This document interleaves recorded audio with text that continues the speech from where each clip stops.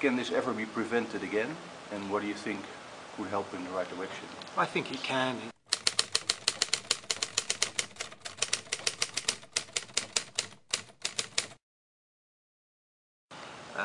You need to attract the best calibre of individuals to those risk management roles. I think the authority that role is given has to improve within the organisation.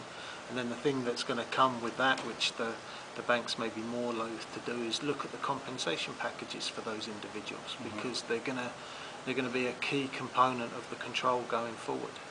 So I think it can be done, but you have to invest correctly to do that.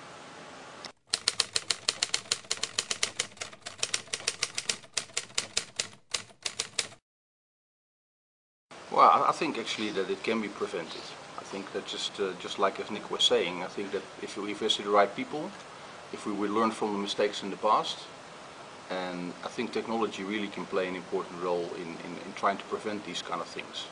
And I think the last thing is, which is really important, is that I think that it's impossible to change things in the industry without involving people in the industry itself.